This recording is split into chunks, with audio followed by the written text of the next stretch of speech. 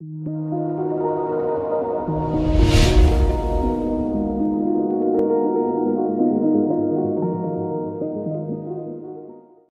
guys, welcome to my channel Pywinauto. Today I have brought another session on desktop GUI automation using Pywinauto module. Let me show you what I'm going to do today. So basically I have three exe files, that is connect, HCL and VPN login. These are the exe files, and basically these are Python files, .py files, but that has been converted to .exe files, standalone applications. So which means this exe can run in any system without the Python interpreter installed. This is a very good uses of this tool exe. And if you want to know more about how to convert .py file to .exe, there's a video flashing on my screen. You can click over there and you can see, or else like I have already added the video link in my description box. You can go through that also. You see, like I have three things. So my sequence will be like, first it will open the VPN login, and then it will connect to the connect, and then it will connect to the HCL. So these are all the Tkinter modules. So let me show you what is there. So once if you click, it will take some time to open. So you will enter something here, and then if you will connect. After clicking connect, it will open the connect window, where you will be having the options for login, username and password. Just enter something.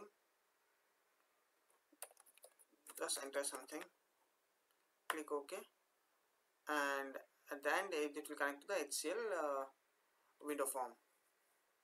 Okay, so here you will enter something.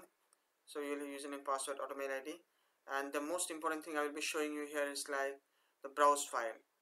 So once you click the browse file, this window file will open, browser file will open, and from here how can we select a specific file and select open. So this thing is very important one, which is not available in my all the previous videos.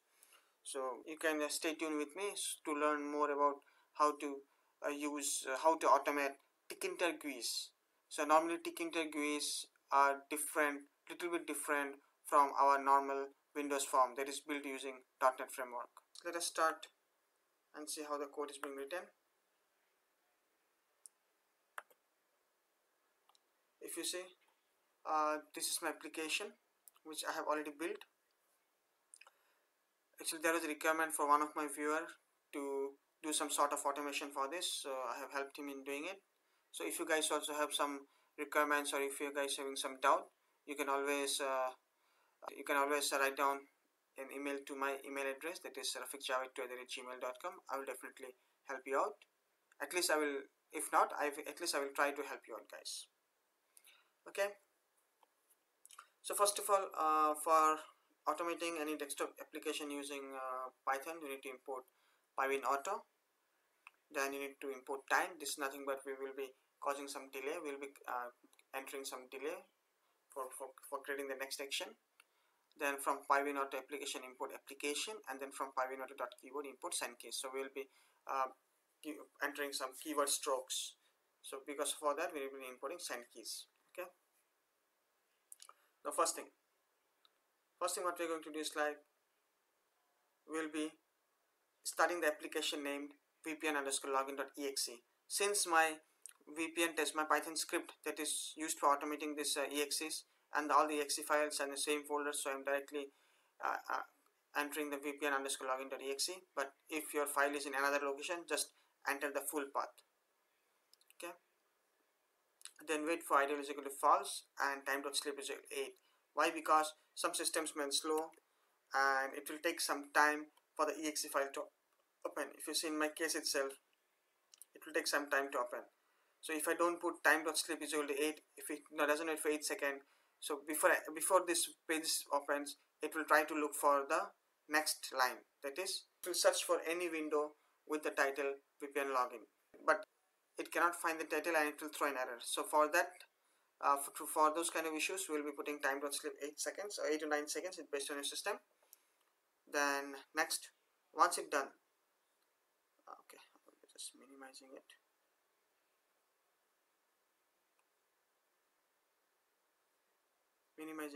And now I will be showing you how to find the parameters or objects for each UI application using inspect.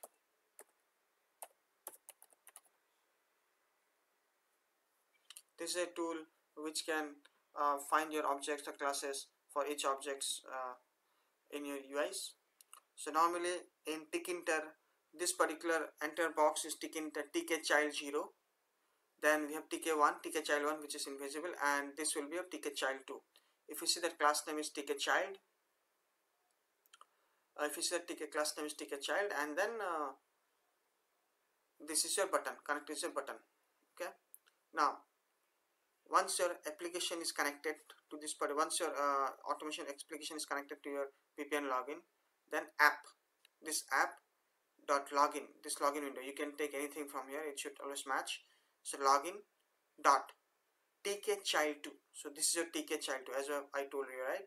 Tk child 0 will be the entire thing, tk child 1 will not be available, and the last box, if you have multiple text box, right, so the last text box will be your tk child, the maximum one, tk child 2. So tk child 2, and then click underscore input, so it will click here. Once it clicked, so app.login tk child 2 dot edit. So once it clicked here, now you can see the cursor here, it will try to edit this field. What dot type keys user ID. So I will be entering some user ID here. You can use your anything text.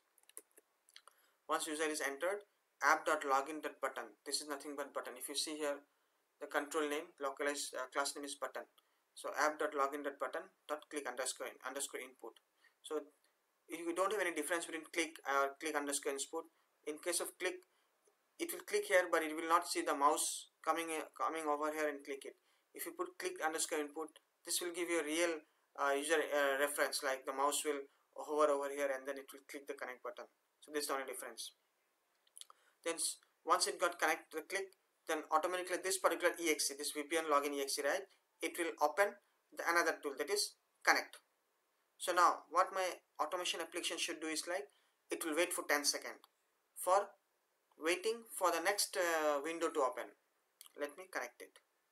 Okay, let me close it, because if I use more, then this particular file will not work properly. So this is my connect window, and let it open. Okay, so I got this window opened. Where is my code? Okay, so I'm waiting for 10 seconds, and by the 10 seconds this particular window will open. So then I will have a code that is application.connect title. Any window with the title connect, it should connect. Any window with title connect should be connected to this automation application. Now next, I need to enter some username password. So first thing is, like, I need to click here, right? So as I told you, like, there's a tk child properties, a class name you can say. So first is tk child 0 is this box, then tk child 1 is not available, then tk child 2. So then tk child 2 and tk child 3 is there, right? So this is two boxes, etc. So we should always start with this. Tk child 2 should be at the bottom. Then this will be tk child 3. So always 2 will be your tk child 2 will be your bottom text box. So if you have 10 boxes, 2 will be your bottom, then 3, 4, 5 it will come up, like, okay. So tk child 2, tk child 3. So first I'm clicking here, that means app.connect, this title name, tk child 3 dot click underscore input, and then app.connect tk child 3 dot edit. Then I will be having the type case, that is user ID. Then app.connect tk child 2 dot click underscore input, so it will click over here, and then it will type edit, and then it will type the keys, that is password. Next, app.connect button 2. So I have two buttons here. Okay. In this case also, this cancel will be the last button. Cancel will be a button 0. There is the normal button, so there is no button 0. There is a normal button, and then there will be no button 1, and this is button 2. Okay. So app.connect button 2 click underscore. So it will click over here. Once it clicked over here, it will automatically open another application, that is this one. So guys, if you want to build your own Tkinter GUIs, so I have some video tutorials on Tkinter's projects. So if you want, you can go through those also. I have the links in the description boxes, as well as the video links are flashing in my screen too. You can go through those. So now this HC window is open. So what my next script looks like.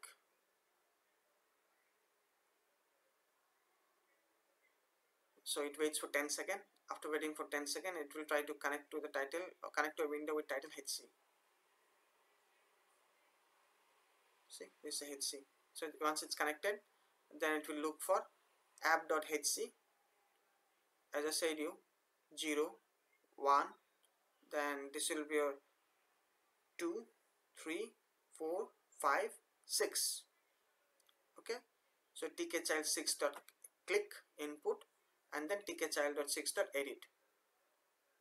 For all this I did, click and put, I enter the type case, then for tkchild5 I enter the username, then edit, then tkchild4 I have clicked, and next is like tkchild4 edit, type underscore keys password.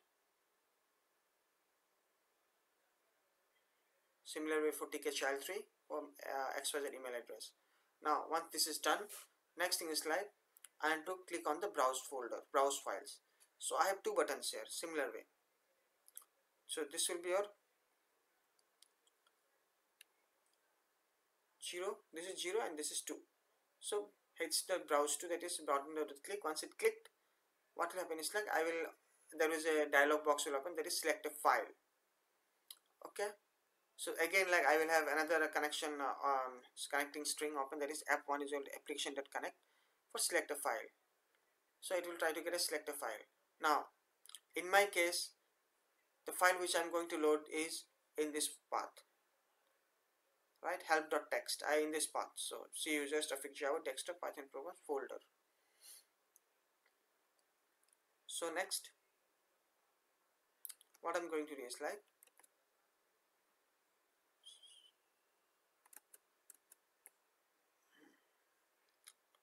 so app dot, so I need to click here and enter the path. So I need to click here and enter the path. Once I click here, this box will be editable, right? So app dot select a file address band toolbar. So this is nothing but, if you click here, this option is nothing but address band toolbar, this property. Let me show you how did I find it. Go to inspect. Let me bring it over here.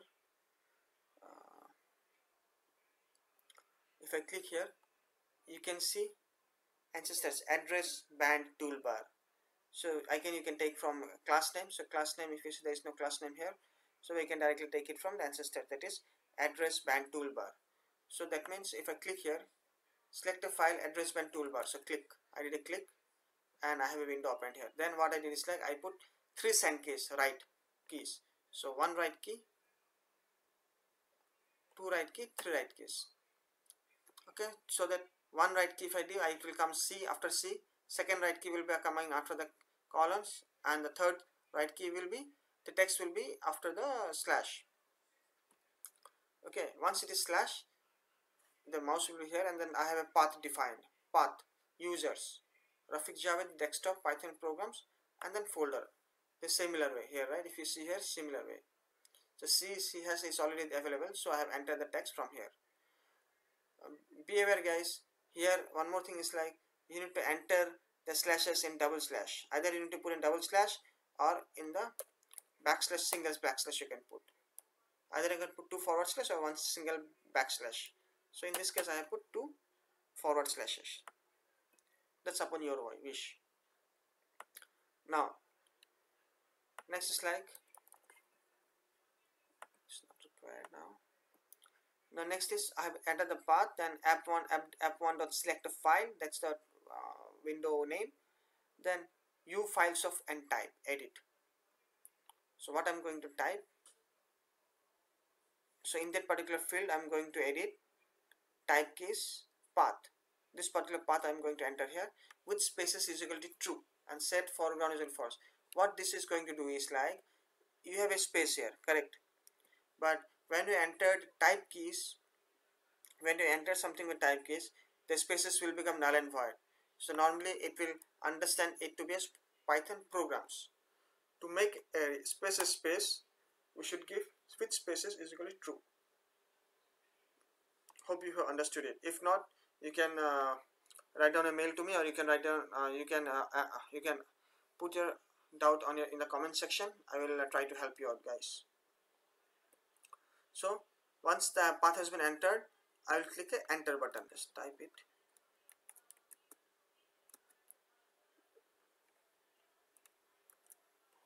Okay,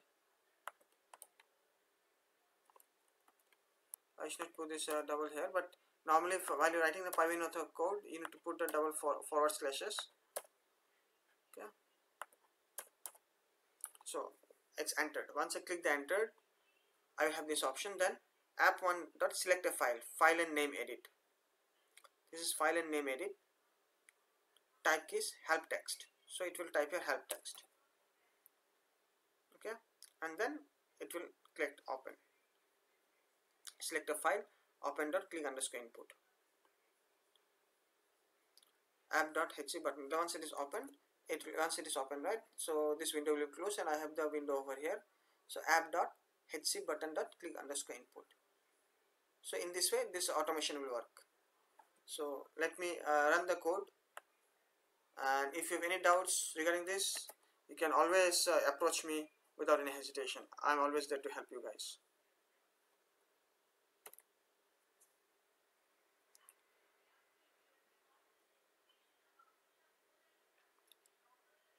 So I have more videos on automation, as well as Tkinter, how to build a project with Tkinter videos available in my library. You can always approach there and you can view them.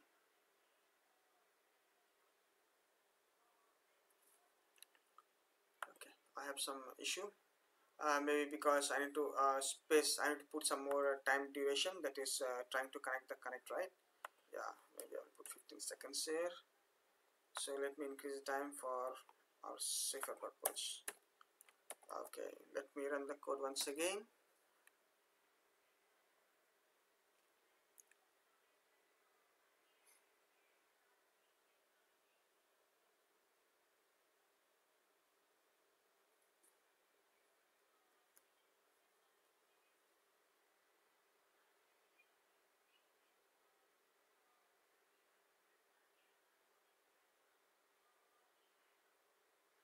See, it's clicked, and then putting username password. Then again it is by clicking the OK button, and then next it will open the HC window. It will wait for some time, and then it will start editing the fields. Username, password, then browse file. Let's see, help text, open, and then OK. So at last, if you see, my click button is clicked OK button. Or this is how you can automate a desktop GUI application using Pywinauto. Hope you have understood this video. If you have liked my video, please press like button, and for more videos, please do subscribe my channel. Thank you for watching.